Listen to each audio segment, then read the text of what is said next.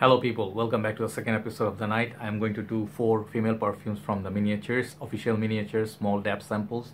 And these perfumes actually are not mine, it's my best friend's. So while I was having them, I thought like let's review them, do short takes on each. Basically it will perhaps help some of the sisters out there or our friends, community members, our even brothers who want to pick up a nice perfume.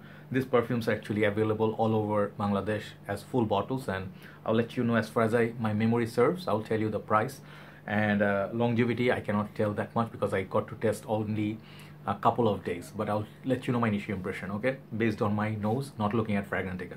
So 4 perfumes, they're all miniatures, once again my best friend bottles, and I have seen them in Bangladesh. So the price, as far as I remember, I'll tell you.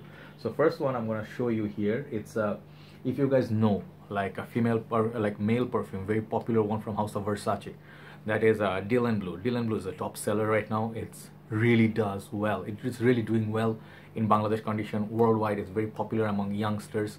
So this perfume is absolute like a top seller. Even it beats nowadays Versace Purom in terms of sales.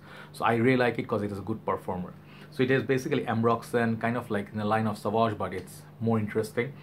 It's more youthful. It has that aquatic sort of note, like it's blue, marine accord sort of. So it's fresh, kind of sexy, very beast mode performer with Ambroxan. So we have today the female counterpart of it from the miniature, that is Dylan Blue Femme. So the reason for me to review this from a small bottle, I really wanted to do a full-on review on full bottle. I want to show you the sprayer, but unfortunately I'll tell you the reason why I couldn't show. This is the box, Dylan Blue. It's EDP concentration 5 ml, and it's Versace.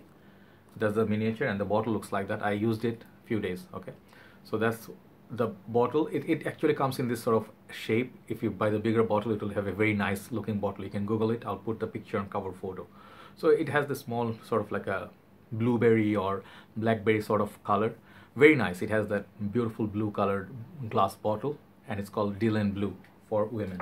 So this perfume, if you talk about Dylan Blue, how good is it? It's really beautiful. It's not the same like Dylan Blue for men. It has a little bit different in terms of smell. I find it to be very fruity. The reason I did not do a full-on review, because the packaging it comes in, the big full bottle, they airtight the plastic. So once you open it, you have to really tear it up, and there's no way you can put it back. So the shopkeepers will not take that risk, so they'll run losses. So I did not want to blind buy this perfume. I just got a sample. I saw it. I'm like, okay, let me try it, and I really like it. It's very fruity, fresh, same summery, long lasting. I know this one, it lasts. So very good perfume for young women. You can use it casually, work every day, summer day, spring. So it's very fruity, very fresh, blue, kind of like some exotic feel comes from it. Yeah, it's very exotic. It's very fruity. It's very fruity up top. It's raspberry or something in it. It's very fruity. I think it's a vanilla base there. So I also believe this has Ambroxan, which will make you last very long time. So it's a great fragrance with a reasonable budget. I think big bottle will cost you about $55–60. Great pricing. So Dylan Blue is the first one for women. Dylan Blue Femme. Second one I'm going to show you is a house I always wanted to review. I never reviewed anything from this house. It's called Escada. Escada has great fragrances for women's side. They have a lot of fresh Miami sort of themed, like watery, like rosy, floral, fruits. It's all the favorite notes that I love. But Escada, there's a fragrance called Magnetism. I think old days reviewers, they hyped it to the max, and it's now discontinued. I wanted to try it. But today we have Escada Born in Paradise. This is very popular. You will see this box everywhere. If you go to Escada, you'll see this box everywhere in the counters, and it's available. So this is about what, 4 ml, but I have the bottle. I got it as a gift from one of my brothers. He gave it like half like this, and this one he didn't charge me for it.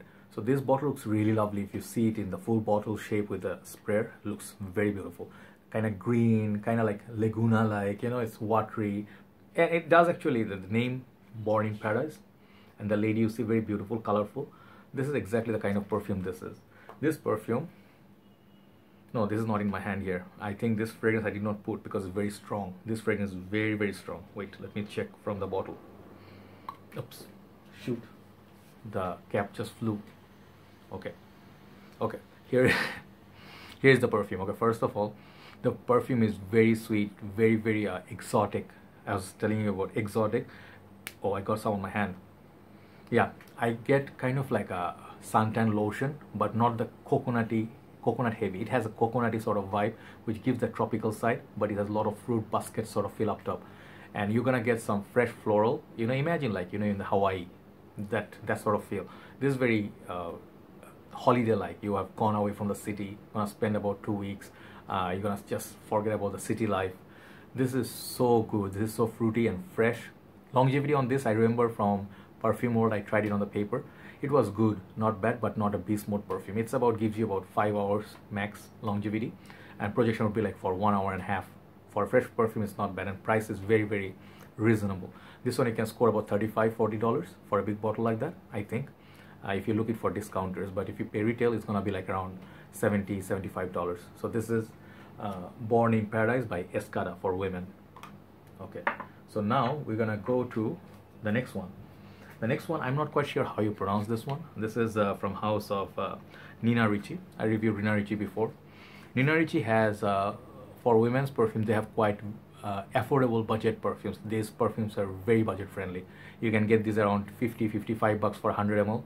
Great bargain price. Okay, so this one, next one is called, I believe, Rose Extase or Rose Extase. I don't know. I really do not know. I'm sorry about that. But this is the perfume, and it's called Nina Ricci Rose Extase. This is EDT Sensuel. Okay, EDT concentration basically. And here is the packaging, very pink kind. Also another miniature. This is 5 ml. So this is a very cute little bottle. It actually looks very nice. This bottle looks really nice. The original one has some additional parts to the bottle. I'll put a picture, but this bottle looks really beautiful. So this perfume, it's really gorgeous. I tell you, I smelled it. I'm like, damn, this is very, very fruity. Okay, I can smell it. It's very strong. It's very fruity. It's like blackberry, blueberry, something of that berry or raspberry, something of a fruity punch. It's like even fruitier than the Escada that I just showed you, and it's really yummy. It's almost like a gourmand like, that's like a mango sort of a feel. It's really something like something, if you put it on yourself, it's gonna be kind of like a rose afterwards. I think it has rose in it, like afterwards, with little bit of vanilla musk.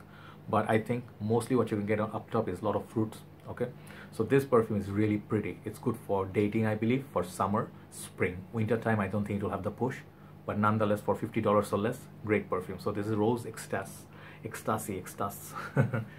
I'm sorry, sometimes, you know, I am kind of lazy. I should check these things before. Last one is my favorite, and if you guys know me for some time, you guys will know why I like it. This is old school right here. This house is called Givenchy, and here in this they just give you a very beautiful looking miniature bottle. The fragrance, I think, is called Organza. I'm not quite sure. This EDP concentration, and Givenchy is such an underrated house. I tell you, they have a lot of for men's side, women's side, Kenzo Jungle, L'Enfant. They have Kenzo Night, they have Kenzo Purom, they have Kenzo Lopar Kenzo for men's side, Kenzo Night. You have like not what am I saying, Kenzo? I'm not talking about Kenzo. Kenzo and Givenchy, always mix it up, sorry.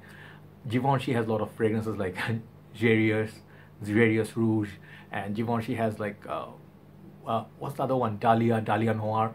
Great perfumes. You know, they have some perfumes so good, but people mostly lean towards Chanel and Dior, so they overlook this house. Try Givenchy counter, you'll be surprised pleasantly.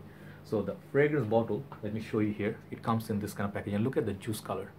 It just blows my mind. It's so beautiful. It's orange with very dark sort of red, kind of a passionate color. And if I show you the bottle, it's 5 ml also, but this one is really the prettiest among all. It has this nice cap, orange juice. If you turn it, it has some it's like almost like a women's figure, really beautiful, and it's EDP concentration. So this one I have on my hand. This smells strong. This smells old school. What I mean by old school, this is kind of like, if you know, back in the time, Charlie, you know, those perfumes, kind of like 90s, 80s era. This smells like that era. I don't know which year it was released, but it smells like a lot of orange up top, kind of like if you know Karl Lagerfeld classic. I think there's a classic or something, the orange juice, Karl Lagerfeld classic, I think, yeah. That has that orangey vibe. Even if you talk about Jovan Musk, has that nice orange up top, then musk followed by some leather, maybe some tobacco. This is really on different level. This is gonna last you for ages. You just need one spray, but do not spray this on your white clothing. It's gonna leave a mark. But what I like about this perfume is it's really heavy, sort of a perfume like, how can I say, this is more of upper class party going, you know, like not freshy, not like a casual you throw around. If you spray 2-3 times, you'll be choking, right? So this perfume right here, it's very up class, very classy, and it's very, smells like orange all the way. It's orange and musk, and perhaps there's a tobacco in there somewhere there, but maybe a touch of floral somewhere there. So this fragrance is really beautiful but very daring. So if you actually want to try something different than what you have, try the Organza one. Organza one. So that's the review for now. I will finish it here. Hopefully you enjoyed the episode. Do let me know what else comparison you want to see, any other fragrance review you want to see. I'll do it for you. See you soon. Bye bye.